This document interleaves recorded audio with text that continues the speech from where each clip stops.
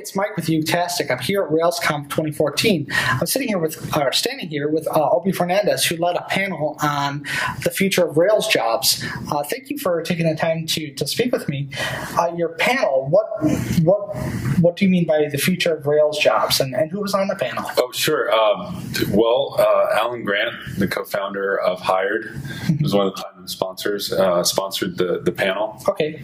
He's a friend of mine, and we talked about what we could contribute to the conference, and it seemed like a good idea, given the amount of people that certainly would be here looking for jobs or looking to hire people, to have a discussion, kind of a frank discussion about what is the future of our industry, of our job market, and where's it going. So in addition to Alan, I invited Jeff Casimir, who has been involved in a lot of training initiatives, and his latest thing is Turing School. Turing School? Okay. Yeah. He's J3 on? J3 on Twitter. Yeah.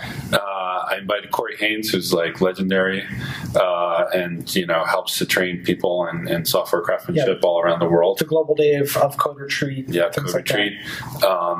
I thought he would be a useful addition, given how much talk there's been about TDD. Right. It's been a hot topic. Stuff like that. And he also trains up a lot of people, and he's CTO of a local company here in Chicago. And Chad Pytel, who's a friend and fellow author in the Addison Wesley Pro Ruby series, and he runs ThoughtBot and hires people and does apprenticeships. So I thought between the bunch, we would have some good perspectives on where this market's going. And you also have a history with the Rails Waybook series. Yeah. I'm editor of the Addison Wesley Pro Ruby series. My latest book, The Rails 4-Way, is coming out in print in a couple of weeks. It's out as a beta book on LeanPub. Okay. So I mean, that's a lot of people who've been involved with the Ruby and Rails community. Yeah, definitely. And I used to own Hashrocket. Sold it a few years ago, but there, we had 35 people plus. Yeah, and in Chicago, Miami. Exactly. Yeah. Jacksonville. So a lot of experience hiring, and most of us are old timers in the Ruby and Rails world. So as we're coming up on 9-10 years, it's a good time to look and see, okay, where are we at? And that was one of the big topics. So what were some of the lessons, or what kind of materialized during the panel? It was interesting to hear the panelists talk about where they see the most expansion, and that would, of course, be kind of like on the junior end. Right. There's a lot of folks pouring into these training programs. There's a lot of folks coming out of that and getting hired into shops where we hope that they're going to get adequate mentoring and be able to work with folks that have more experience and be able to get their skills up to where they need to be, because some of them are having anywhere from a few weeks of training to a few months of hands-on training. And we had some back and forth about kind of what do you need to crack into the industry. So was overall the theme positive towards this trend, or was it more of a kind of like? I think it was positive, with some notes of caution sounded, and some notes of wanting those of us in a position to exercise leadership to make sure that this doesn't become a glut, not in the sense of driving down wages, but in the sense of potentially negatively affecting the quality level of projects, resulting in more rescues needed and things like that. That was really the only kind of negative area of conversation. We also talked about how much do freelancers make, and how much do to regular hires make, and how do you hire them, and advice for getting noticed by employers and things like that came up as well. And I mean, I also wonder if there's the risk of association of Ruby, if a whole bunch of hundreds of or thousands of newbie developers are coming out and they know Ruby on Rails, and they go into a project, and then the project manager doesn't understand that they're just juniors. There's getting a bad name for Ruby on Rails and maybe developing an aversion to it just because of a false signal. Yeah, I don't know. There's a sense that could happen, but I have a feeling that a lot of these schools and training programs that they're helping with the placement. They're pretty active. It's something that that Jeff has definitely spoken to me personally about, but came up a little bit in the panel. Where they're setting expectations, correctly. But for the folks that are getting into it, there just seems to be no limit to the demand. Right.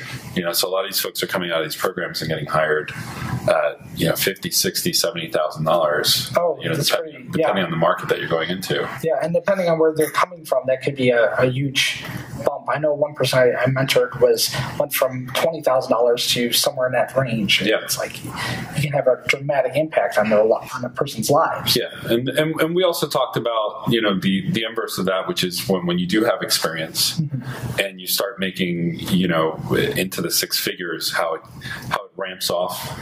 We mentioned that we don't know too many people who as employees in Rails jobs are making like 200,000 or more. Right. And how it's interesting that space between 100 and 200, the thousands tend to lose significance.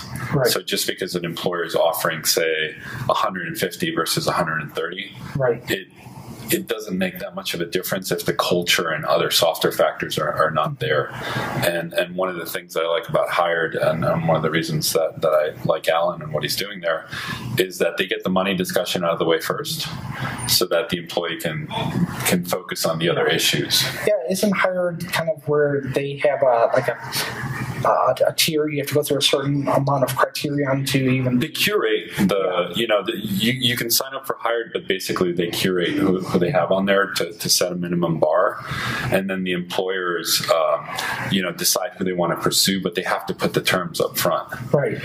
So at that point, if I'm looking for a job, my understanding is that I can decide who has met my terms right off the bat, right, so that I don't go through a long interview process and then get to the stage where they make me an offer and it's like, oh, I can't work for $100,000 in San Francisco. That's impossible. Right.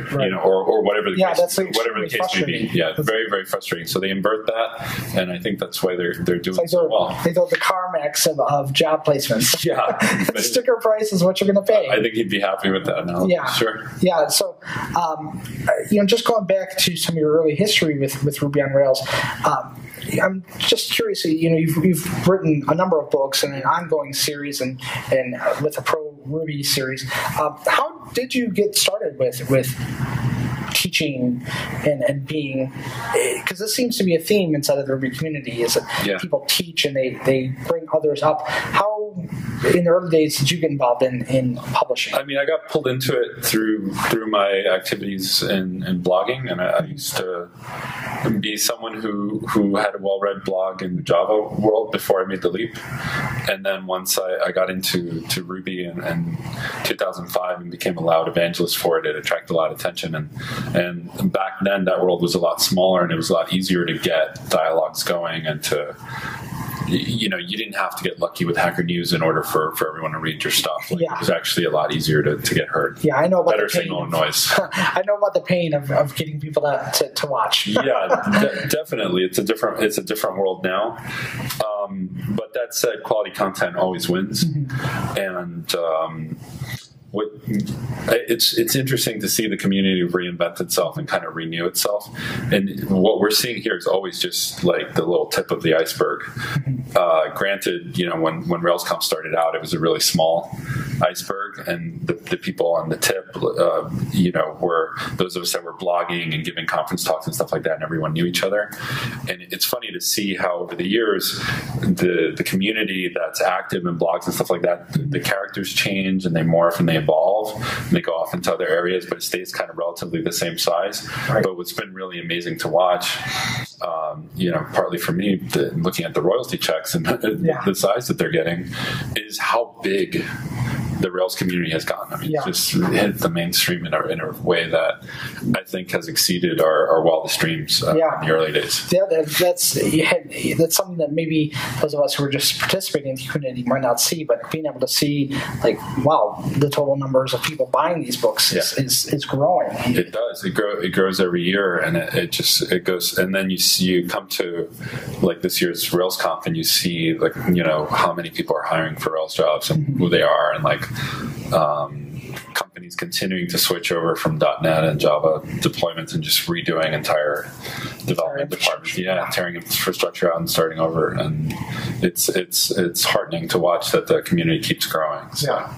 And now here on the other end of the spectrum of your years of publishing, are you looking at the change in the way books are published? I mean, in the early days, it would have been hard paperbacks and tomes, but now it seems like things are moving towards ebooks. Is that something that you're experiencing or moving towards? It's still, if you want to write a book, your best bet is to start by self-publishing your ebook. But keep in mind that traditional publishers are happy to sign ebook authors, and a lot of times we'll just take your ebook and maybe with some editing or some, or whatever, publish it as a print book. And there is still a lot of value in being published with a prestigious publishing house like Wesley or O'Reilly or Wiley, where it gives you credibility, and that's what it's all about. Yeah, how to give that people will have that automatic trust. Oh, I know that publisher publishes good books. Exactly. I'm going to give this book a chance. It really does wonders for your career. I'm testament to that. It's once you get a book published, people start looking to you as an authority. Yeah. Well, again, thank you very much for taking the time to speak with me. I really appreciate it. My pleasure. Thanks a lot. Thanks. User groups with lots to say, interviews and more. No way! Sharing great ideas in the tech community. Fascinating conversations, a plethora of information. Find out for yourself today at utastic.com.